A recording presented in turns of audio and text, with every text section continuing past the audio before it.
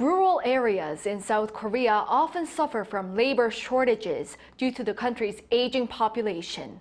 A research team here in the nation have developed an artificial intelligence robot system that may be able to solve this problem. Jeong Eun-joo has the details. This is an indoor tomato farm.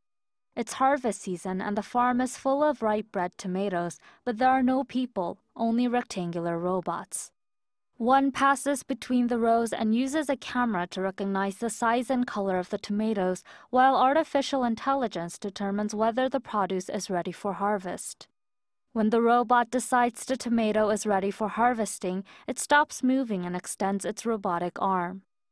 The arm grabs the top of the tomatoes, cuts them off with a pair of scissors, and places them in a box attached to the back of the robot.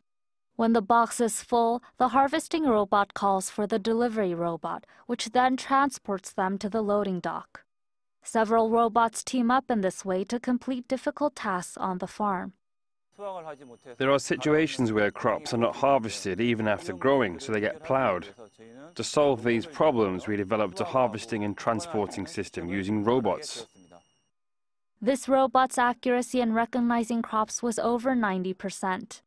When operated 24 hours a day, it showed roughly 80% efficiency compared to humans.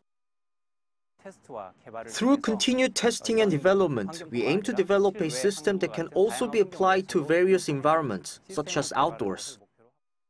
Scientists expect a robot system can be helpful in solving the problem of labor shortages on farms. Jeong Eun-joo, Arirang News.